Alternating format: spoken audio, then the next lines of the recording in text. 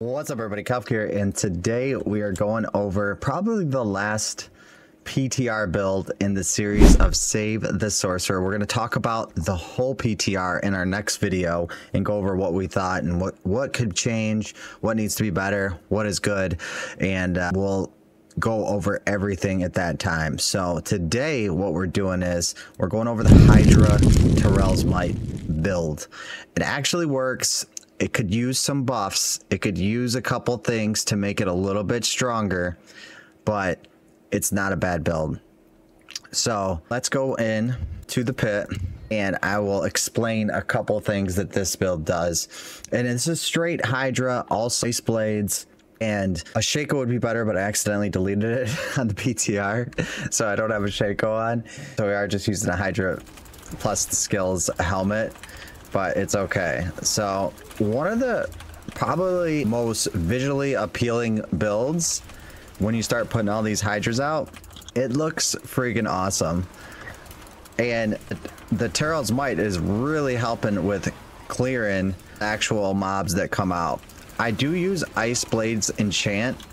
The reason why is because you want the extra conjure mastery damage, so you need as much conjures up as possible. There's probably ways to get more up with lightning spear. I didn't mess around with that too much, but I would think that an all conjure build will work. It just needs a little bit of help, and from a couple aspects, a little bit more damage. We did get a little buff to the burning damage, but it's still not burning to where we could say it's like a tier A build or something like that, but because it's still going to take a while to clear this tier 100 pit, which I would think, like, when it builds pretty good. Well, first of all, the pit's a little messed up here, so it takes a little longer, but when it builds pretty good, you should be able to clear tier 100 in 3 to 4 minutes. That's when you're like, oh, this build is actually doing some work. And I think that's when you're like, I could roll with this build because it's actually fast to farm for materials, because we know that pit materials, oh my gosh, the master working materials is just, it's just a grind to get. And I'm a little sad that they didn't give us master working materials in the PTR so I could test this at full potential. So right here, we're still 8 out of 12 on a few things, because yeah, we grinded season 4 to get 12 out of 12 and everything. Do we really want to grind in a PTR to get everything? Not really, right? So I was deleting some gear to use some of that material, but they should have just gave us full master working so we could really test it. So this is kind of cool because there's a new feature for Hydra where you get casted Hydras have 4 heads, or this one has 5 heads because I got 2 rolls into it. I think you could go up to 6.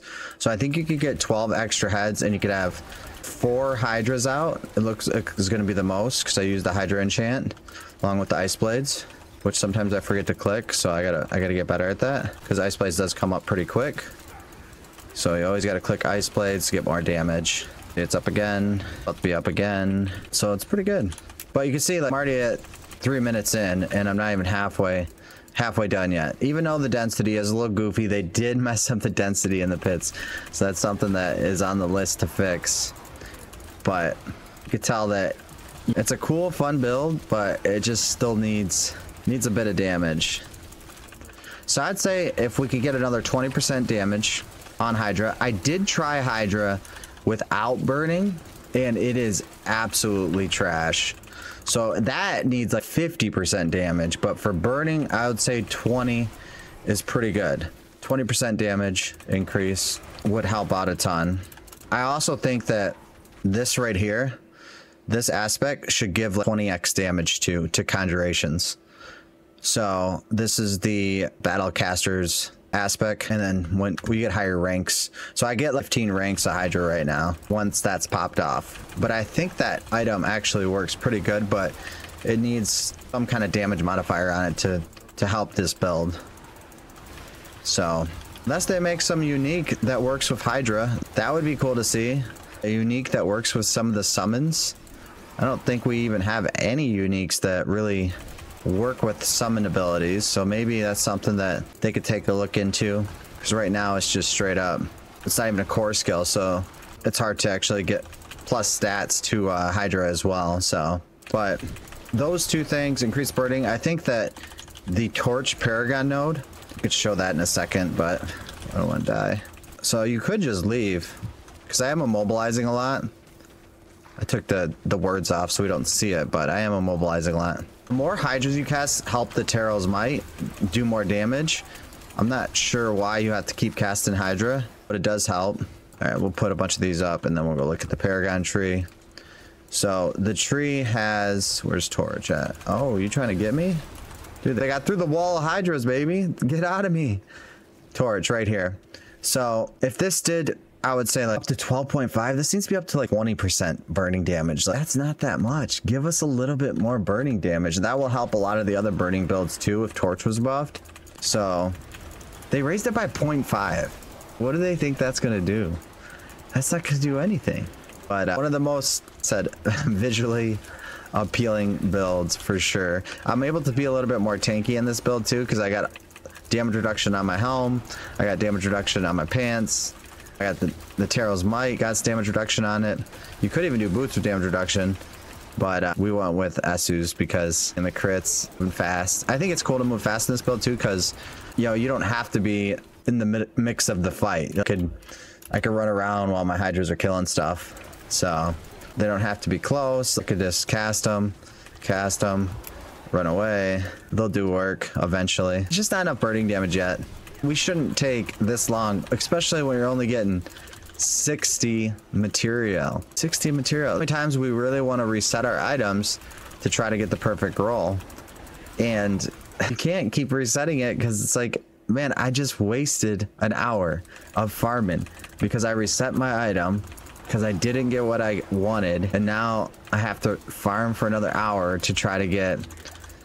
It's probably even longer than that, man. Maybe it probably takes, well, especially if you're playing this build, you're going really slow.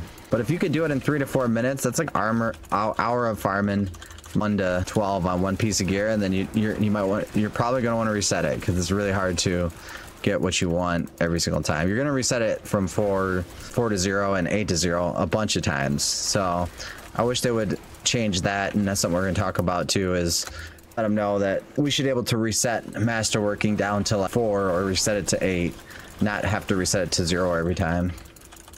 I think that would be very beneficial. Look at this, 6 minutes. It's such a cool build. Give it some more damage. You'll be okay. I promise.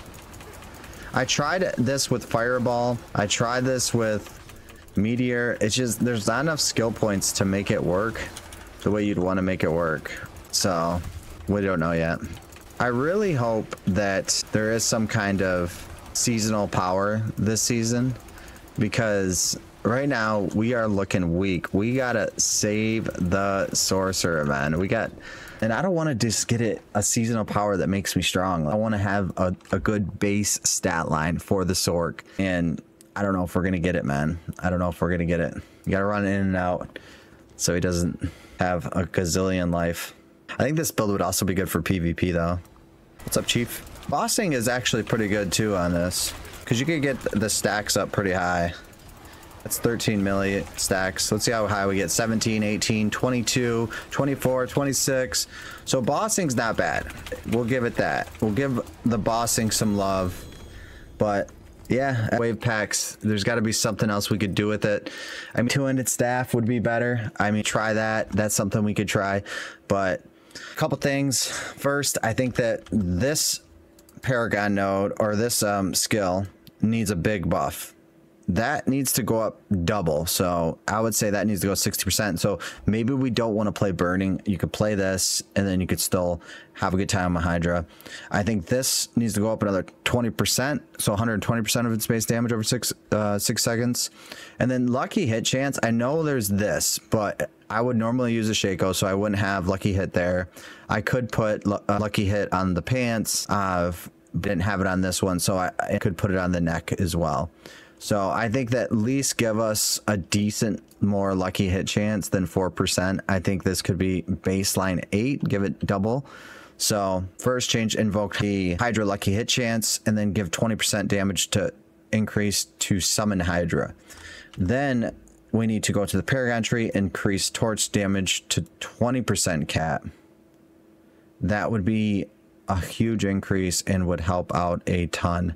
So I think that was the majority of what I would like to see in the Hydra build. I do enjoy it. I think it's a really nice build. I think it's a lot of fun. It just takes too long to clear like regular wave packs right now. So that is the Hydra build. We got season 5 coming. The next video, like I said, we're gonna have all the notes covered of what we think of the PTR and want to see going forward. So give me a thumbs up, give me a like, subscribe, and I will see you guys in the next video. Thank you.